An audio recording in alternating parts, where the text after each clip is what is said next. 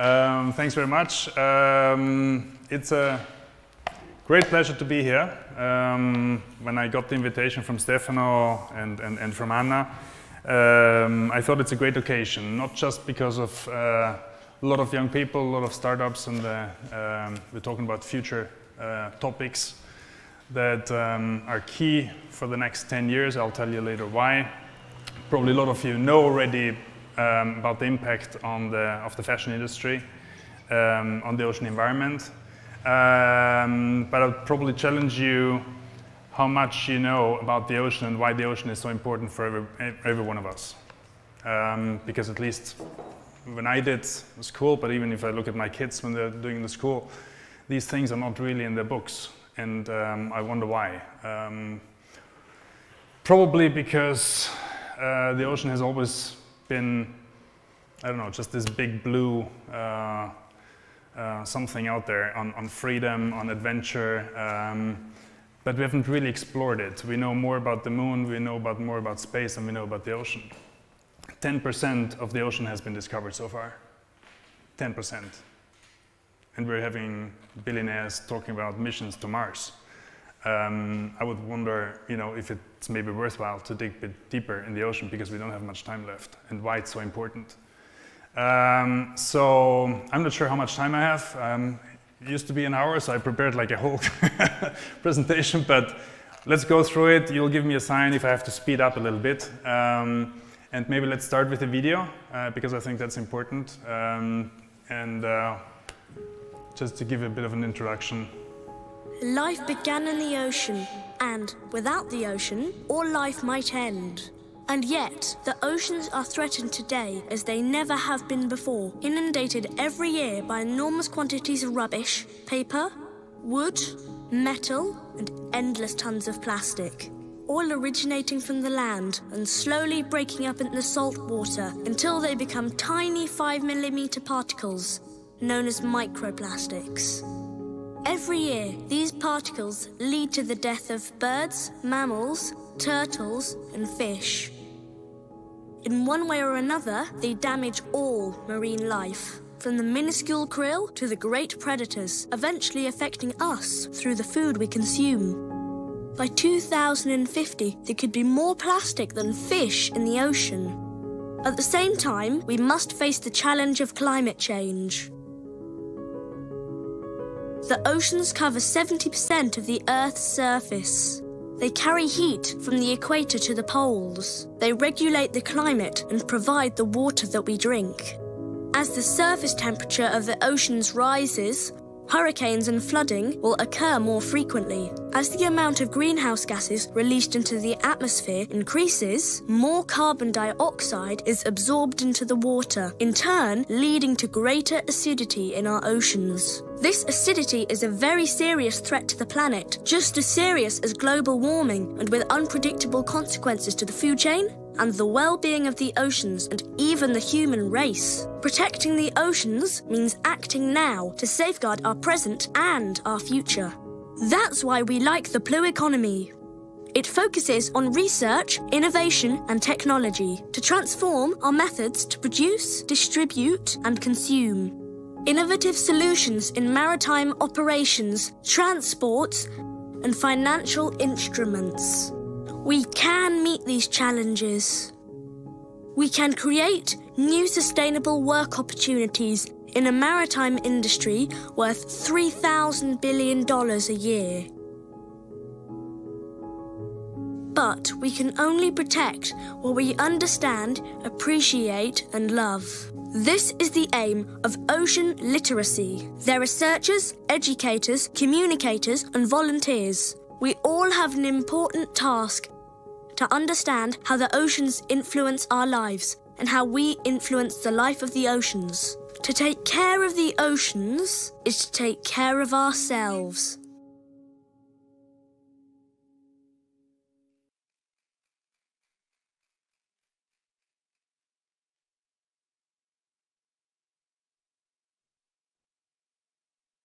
Three years ago, or 4 years ago, when we did the first international forum in Italy, inviting all kind of institutions from the United Nations, UNESCO, heads of from the scientific community. And it was interesting because Italy, being surrounded by water, I was quite surprised. It was the first forum, 2-day forum, international forum they ever did on ocean, on the importance of the ocean. So I was a bit surprised. Anyway, it brings us to Berlin, and we don't really have much ocean in Berlin, do we?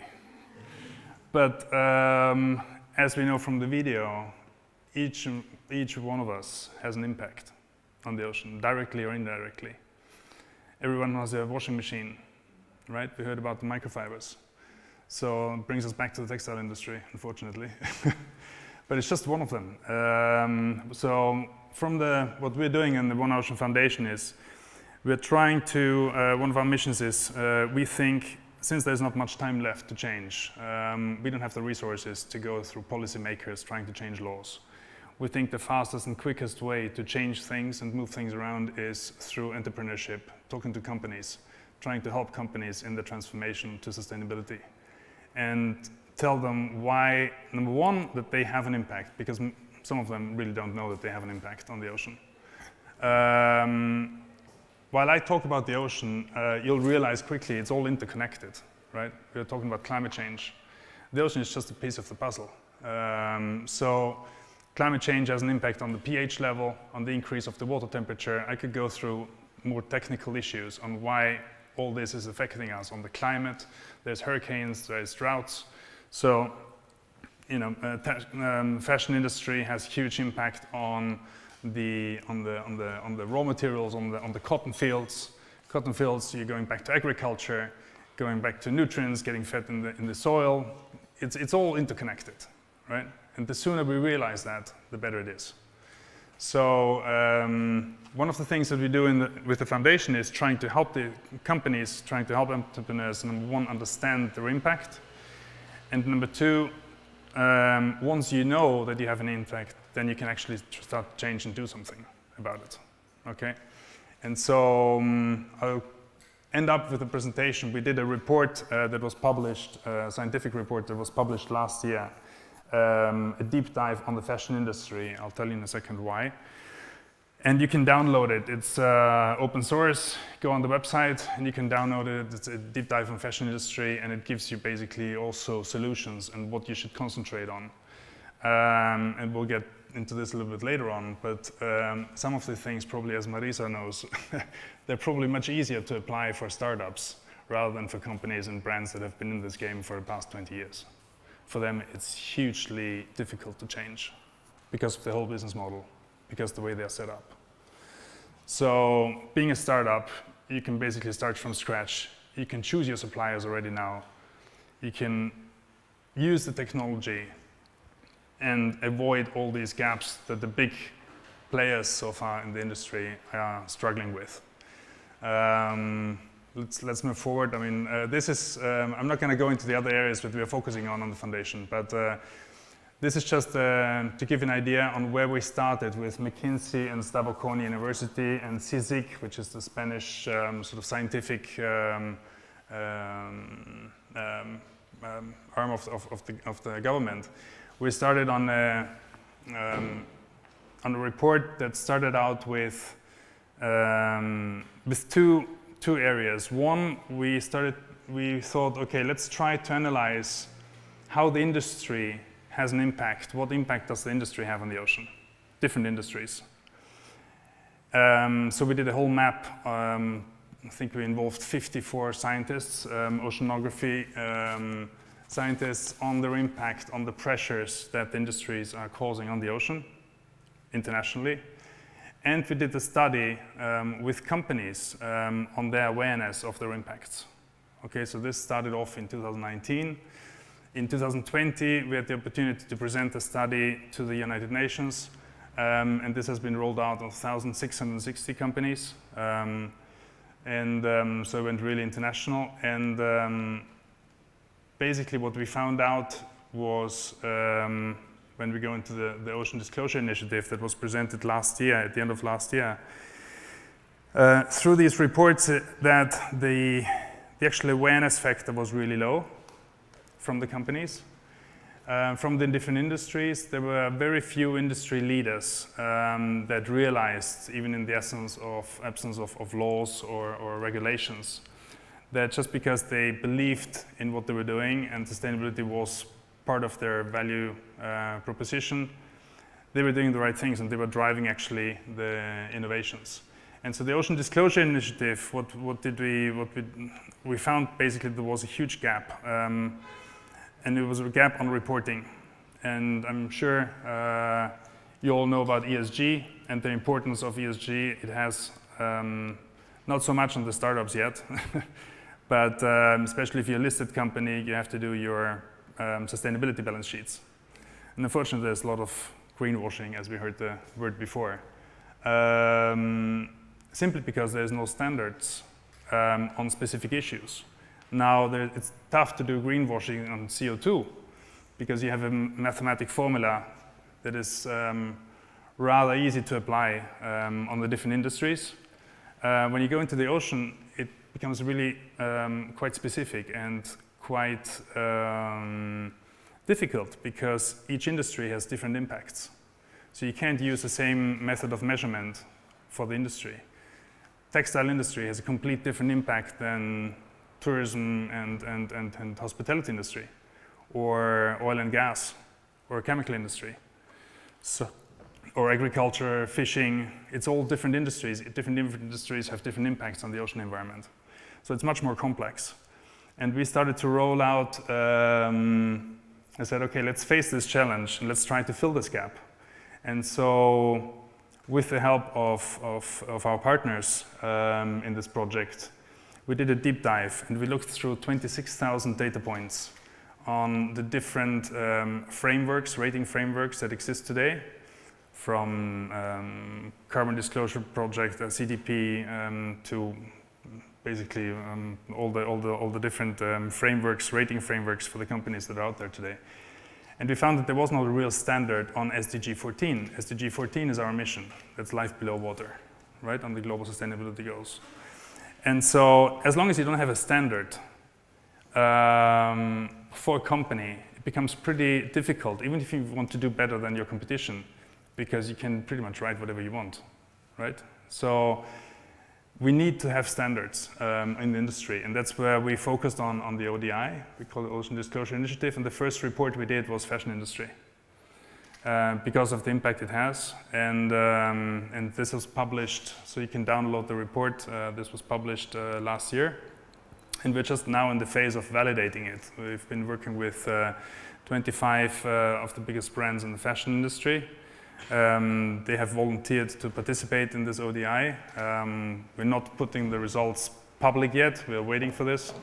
But basically we're just validating the framework, just to tell you basically there's a lot of attention going into this. And why do we believe that this is so important? Because basically, we can keep rolling. You have two different parameters. From a company perspective, it's important, what you focused on mainly is basically profitability, right? And so you focus, these are the different, I'll get into that one, that's an important slide. Just 1 second, okay. So what we believe is to have a standard is important from a company perspective because you want to measure yourself against the competition and it helps your profitability. If I can prove that I'm more sustainable than others, I can put my marketing in there, I can put the products in there, it becomes basically still today, it's an opportunity because you're still amongst the few. We're talking about blue ocean. Okay, it's not really blue ocean anymore, there are some leaders, but you better get in there earlier than later when there's a lot of sharks. So it's a good timing. But it's also hugely important for the financial industry. And for the financial industry, not so much because they're looking at profit, they're looking at risk. And when talking about sustainability, for them, sustainability equals risk. Okay, because if I invest my money with your company and you have some blow up because you have some kind of, I don't know, child, I mean, we don't have to talk only about the ocean, but child work in India or Bangladesh or whatever, or some kind of supplier that you're using has has a spill of, I don't know, chemicals into some kind of river, even if it's in Asia or somewhere, as soon as it hits the social media, you're in trouble. Okay, so this is basically the impact on the financial industry. That's why the financial industry is so keen on driving the ESG. And this push is getting heavier and heavier. I'm sure you can testify that. So that's why it's not just, this is here to stay, right? So this is not going to go away. It's going to get heavier and heavier. And that's why the big companies, that's why there's so much drive on this, on the ESG, to become more sustainable. And I think the more time that passes by, we'll see that there's less and less room for greenwashing. Because projects like the ODI are starting to eliminate that space for the greenwashing, because you have to produce facts. And I think the consumers are getting smarter. Internet's there, you can inform yourselves, and I think that's also opportunities. We were talking about high tech. With the labeling, you want to know where the garment comes from, you want to know where the labeling comes from, you know where it's produced. So just to give a bit of a vision in the future. This is, we have a definition about the blue economy. Maybe it's a word that you have heard many times. It's being talked about more and more because it's one of these areas where also the European Union sees a lot of opportunity, economic opportunity. Our definition on blue economy is not just the direct economy from the ocean. So you're talking about ocean mining, you're talking about ocean transportation, maritime and transportation, fishing, aquaculture. Our vision is much broader, and that's where it links me back to the ODI. Our vision is that every industry that has an impact on the ocean is part of the blue economy. Okay, and so you should be part of the blue economy, basically having less impact possible on the ocean environment. Let's go to the next slide. This, I think, is interesting because it should, well, can't really see the colors that much, but I mean, if you download the report, you can see it. So what we've done is we looked through all the different industries. So shipbuilding, repair, ports, warehouse, fishing. You'll see textile and apparel right here. Goes down to agriculture. And we've basically color-coded the different KPIs, the different stress factors that exist for the ocean that we've identified per industry. So where you see the dark red, here it looks a bit grayish, it's basically the highest impact, okay? And once you scan this through, that's why I said it's difficult on the ocean because you have to go industry by industry, and that's what we're doing right now. So we started with textile. Next industry that I've been tackling is now agriculture and food. After agriculture, food, we'll go probably through fishing, aquaculture, not sure yet, but by the end of this year, we want to do at least 5 industries. And so I think it's important to understand clearly where the biggest challenges are for your industry. Textile, apparel, eutrophication is very red. Contaminants is probably the toughest one. That's where you have all the microfibers and also, well, seafood, unfortunately, yes, because you can find the microplastic fibers already in the small krill. And so marine litter, same thing. Let's keep going. Thank you. This is what I mentioned already. Basically, it's the different frameworks that have been analyzed to get there. I've touched on this. It's the rating methodology and the tool. So I think why we need the ODI and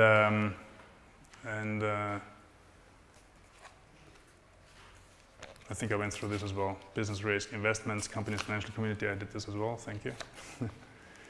So let's go a bit through the numbers. Fashion's impact on our ocean. So if you go through this, I'm not sure if you can read it, but I'll walk you through quick. Through the different factors that we have, global factors, obviously, population growth, increasing in wealth and demand. We mentioned before already in the beginning about the fact that we just can't keep growing on our economies the way we have been doing it so far. So we have to change something. Trends like fast fashion obviously don't really help. And below are the big pressure points. Extreme water usage. When you look through the textile industry, one of the biggest factors actually is before you even start designing, is when you're growing the cotton. And you're talking to the scientific community, the cotton actually has become less sustainable than synthetic how do you call it, threads? What do you call it? Synthetic materials, right? Because of the dyeing, because you find in the ocean, unfortunately, already natural fibers from the substance, natural fibers, but they've been treated so heavily with chemicals that they don't biodegrade anymore. So, not said that you wear a cotton shirt and that actually biodegrades just because it's cotton. So it makes you wonder also what you wear on your skin, right? I think the numbers say that already just one washing machine could produce up to 100,000 microfibers. So, okay, all this ends up in the ocean. 40%, at least 40–50%, because there is no filters that really catch that. So there's a lot of room for improvement. Chemicals, waterways, contaminations, obviously this goes into lakes, rivers, so it's not said that living further from the ocean you have less impact. Not the case. We're just doing now an event in Milan, basically for the World Oceans Day, which is 8th of June. And we're bringing the ocean to Milan. It's a bit the same concept like in Berlin, talking to you guys now. Because it's not really, 80% of ocean litter comes from the land, from the land mass, right? We heard before, 70% of the globe is covered by water. It's all oceans. And we produce 80% of that stuff that ends up there is all coming from land. And don't look at Asia or China. The sea that is worst off globally is Mediterranean, because it's closed sea. So it's worst off in fishing, it's worst off on pollution, on microfibers, on plastics. It's worse off also on climate change, because the Mediterranean is increasing 2 degrees higher by average than any other sea on the planet. So, anyway, I don't want to get depressed here. But just to tell you, there's a lot of room for improvement, a lot. Waste pollution, including microplastics, we talked about it. Energy emissions, unfortunately, textile industry is quite heavy also on energy consumption, as we know. So the more solutions we can find to reduce these pressures, the better it is. Let's go further. As I said before, contaminants is by way the highest impact on the fashion industry.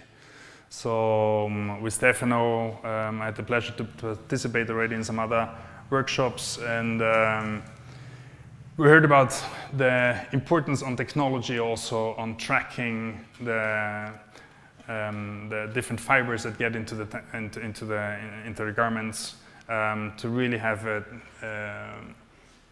I don't know the technical descriptions, but to really track down who the suppliers are and the whole supply chain, the whole value chain is key issue number one.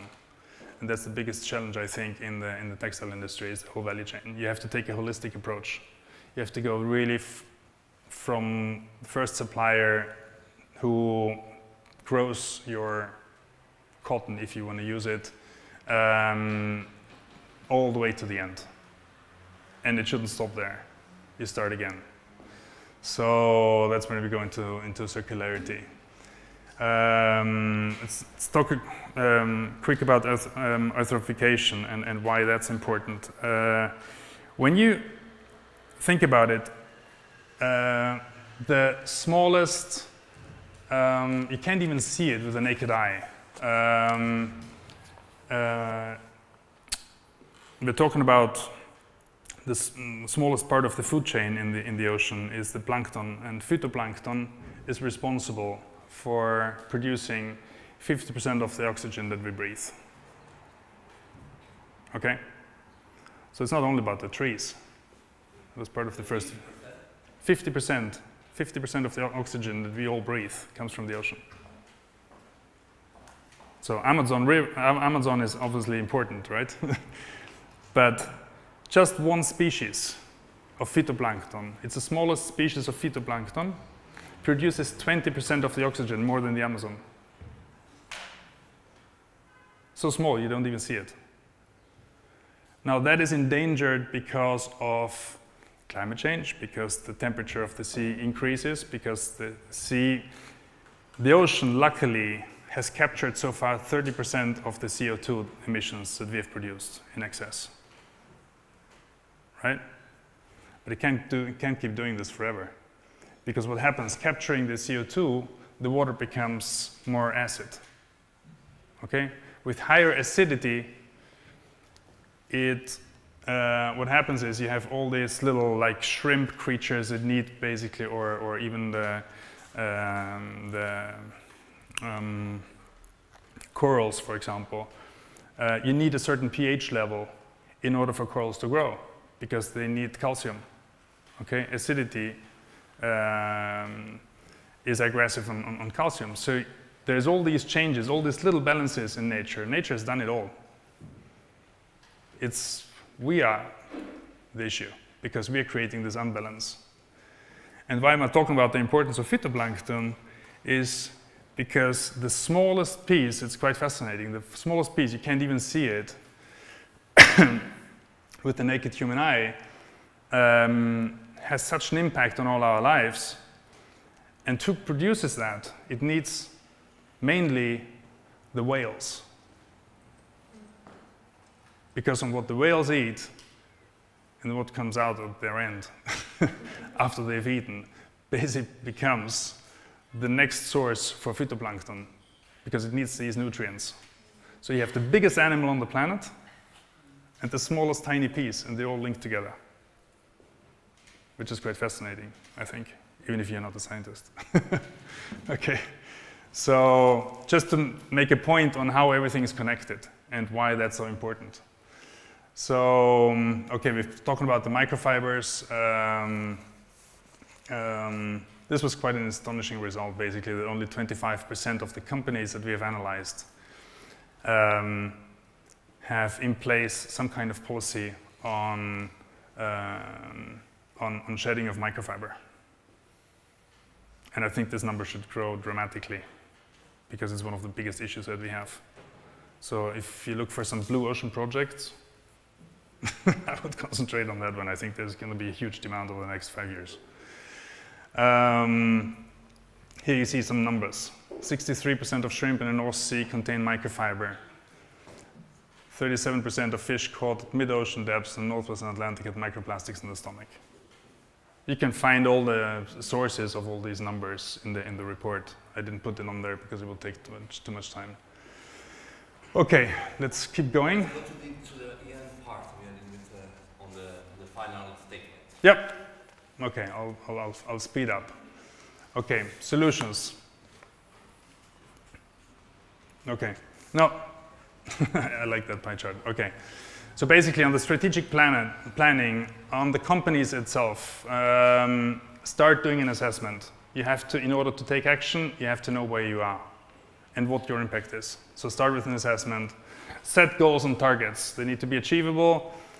My personal recommendation, partner up if you don't have anybody in your team, like somebody specialized on sustainability issues.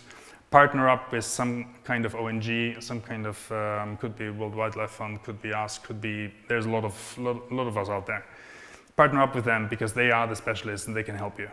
Okay, they can tell you where to go, because you might fall in a trap where you say emotionally you would go one direction, but for example, plastic bottles. Okay, you talk to the scientific community, they tell you no. Plastic bottles today, if you look at the CO2, unfortunately, it's true, are more sustainable than water bottles. Okay, it's our problem to recycle them, right? It's another issue. But plastic is not the demon. It's what you do with the plastic. So, just another word thrown out there. Implementation of activities along value chain, monitoring, reporting and feedback. So this has to keep going. This has to be a cycle.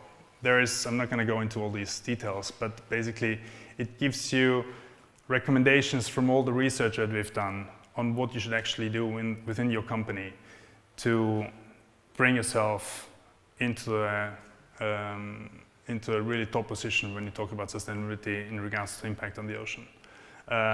One of the keywords is transparency. And I think this trend is not going to go away. Companies have to become more transparent because it's a demand driven by the scientific community, it's a demand driven by the consumers. And if you want to establish yourself as a company, we know as consumers not everybody is perfect. Okay, but put the skeleton out of your wardrobe. All of these companies have skeletons in the wardrobes. They're just scared to put them out. But it's much better if I tell you, look, I know I haven't been doing the right thing. This is where I am today, but here's my path of where I want to go. Much better. That gives me credibility, rather than me finding out later on. Anyway, standard certifications, we're going there as well, partnerships. I don't know how much time, am I over already? 1 minute. Okay. Fast forward. No, I don't want to go there.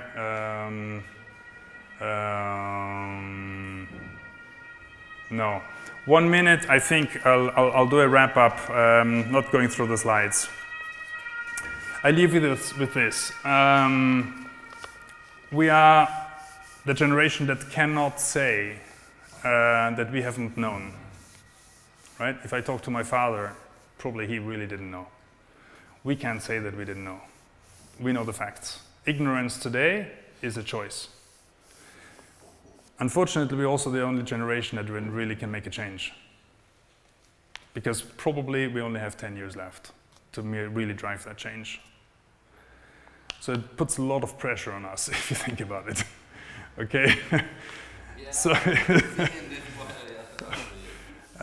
especially if you have kids around. It changes a bit the whole picture. But